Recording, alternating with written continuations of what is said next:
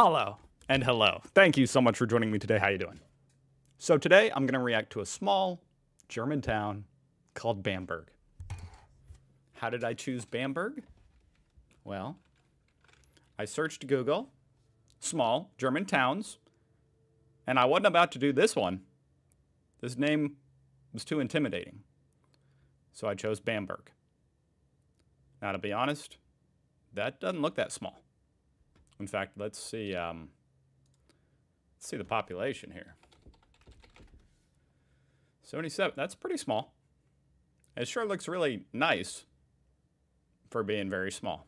Shout out to any Bambergians out there. And of course, I found this video by Walter because he's just been everywhere. Walter's World, go check him out. You already know him. He's a legend. Top 10 sites to see in Bamberg. Let's go. Hey there, fellow travelers. Mark here with Walter's World. We're in Bamberg, Germany, my favorite town in Germany to go to. Oh, I'm not a traveler. I just sit on my computer in my room. I'm like the opposite of a traveler. But hello. Because it's not full of tourists. It's just German tourists are here, and you don't get run over, but it's a fantastic place. But when you come here, what should you do and see when you're here? Well, what you should know is it's actually a big university town, so you do have a very young population, so there is a lot of bars and stuff to go out to and restaurants, so that's cool. Also, a lot of German tourists come here. Look at the young, flourishing Germans eating their food. I love the wooden benches. I always have to kind of point that out. Somehow, it just, the infrastructure just looks more authentic, even when it comes down to the benches. But also, look at this waitress. Wow. This feels very Bavarian. Here, not international tourists come here, so you have a lot of good German restaurants, and I got a traditional kitchens here in Bamberg, so it is kind of cool. But anyway, let's get to stuff you should see. Now, the first thing I recommend to check out is... You know, you see these buildings everywhere with this pattern. It looks like wood is embedded in the walls somehow. I wonder what the deal is with that. It's a very German thing. It's very cool looking. I've never seen something like that in real life. But I just wonder what the deal is as far as the infrastructure of that. Of course, an open window, because it's Germany. They're lufting. Is that the right word? The old town hall behind me. Seriously, the cutest town hall in Germany. It was the old town hall. It is just phenomenal. It's here on the canal, the water river running underneath. You know what else is very German? Tiny windows.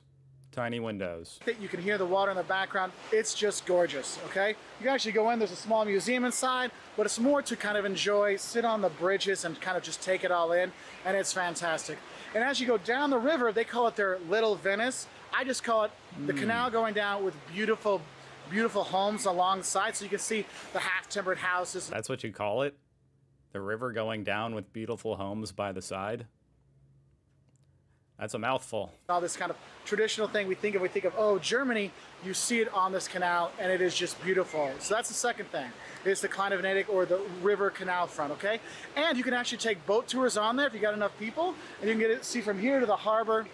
Really kind of cool. The third thing you should do when you come here is have the Rauchbier, the smoked beer. Oh, God. Oh, God, this looks like the final boss of German beers. Smoked beer. There's no way I could make it through that. There's no way. It is from, just to be honest, here in Bamberg, and the smoked beer for me has... Could it be any more opposite than a Bud Light? It's kind of like a slightly bacon flavored, so imagine bacon and beer mixed together in a good way. And that's one thing you should definitely have when you are here. It is a must. It is an acquired taste. I know for me, the first one I had, the first half, I'm like, oh my God, this is horrible. And then I finished it, oh, that's not bad. By the second one, my favorite beer in the world, okay? So definitely have the Rauch beer when you're here. One of the things to do, there's some places in the old town you can go to and have... I wonder if I can get my hands on one of those here in Indiana. White sausages. Unlikely. First, and with sweet mustard. Oh, yeah. And your Rauch beer for breakfast, because they only sell that special kind of... What is that substance? Only sell that special kind of Weisswurst until noon, okay? So it's kind of a cool thing to do. So third thing to do, drink the smoked beer, see if you like it or not, or I like to call it bacon beer, but it's Rauch beer, and have it with your white sausage and enjoy, okay? Next up, we have Michaelsberg. And up on top of the hill, you'll see St. Michael's. There's a cloister there, and inside there you have the Frankenbrauerei Museum, or the Frankish, this is the Franken area of Bavaria. It's the Franken Brewery Museum. So you can see all the old ways they brewed beer and the history of beer, and like literally more bottle caps and glasses and coasters than you've ever seen before. And it's really kind of a cool place to go. So up in Michaelsburg, you can go to the Franken Beer Museum, but also you can go in the church. I would have thought that was the university. Church up there too. It is just gorgeous to go in. And if you go around the back, you have great views of the city. We actually filmed some videos there because it is so nice. You can look over the city. And from up there, you can see the next place to check out, the Bamberger Dome, or the Bamberg Cathedral. You go in there, you're going to see right when you walk in the left side, there's the Bamberger Reiter, or the Bamberg Knight. They don't know all the history of it, but they do know that that's one of their symbols. You go into the cathedral. That is stunning. See that? It's a nice place to visit. I wonder when that was built. Across the street from that, you have the residence, the Prince Bishops, kind of some of the electors. They were actually I'm gonna look it up. You know, I can't just say I wonder something and then not look it up. I can't focus if I do that. I just keep thinking. When was it built? When was it built? Consecrated. It was founded in 1004. Nothing here in America. You're not going to find anything from 1004. Well, maybe like some Indian burial ground type stuff, actually. Here in Bamberg, and that's where they're kind of the head of Bamberg was, basically. Anyway, in there they've got the state. I guess I should call it Native American burial ground. I think Indian.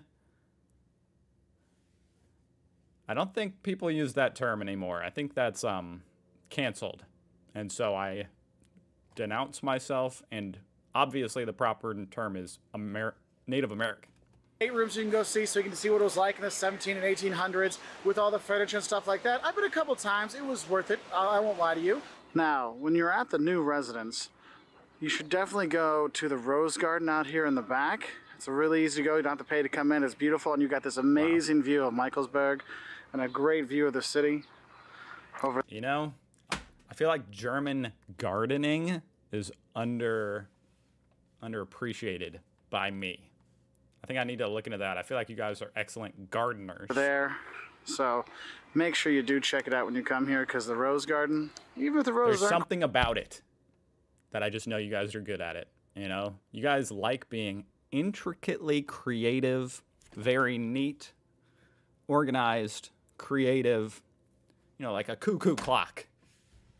I don't know how that's similar to a garden, but in some ways it is. Quite in there yet. There's still some birdies trying to have a good time, but it still is so worth coming to. It's just beautiful. Beautiful, beautiful. Another thing you should do when you're here is walk around Bamberg. Okay, you want to wander the old town. And what's kind of interesting, if you have to walk. Okay, all right. I'm gonna have to buy some new shoes. We've never walked before as an American. From the train station, it's ugly as hell. Okay, coming from the train station, but as you get closer to the old town, you'll see the buildings are getting older and older and older. And it's like once you pass the river, it's like, oh, okay, now we're getting to like the 1800s maybe, and then you cross the canal and you're into this beautiful stuff here, and you have all this beautiful architecture that you can take in. Literally, you're just walking around, picture, picture, picture. And what's cool is Bamberg wasn't destroyed in the war, so this is all original. This isn't rebuilt. This is the real deal. And that's one of the things I love about Bamberg, is the whole atmosphere and real Germanness of it all. And that's why when you come here, you see tons of German tourists.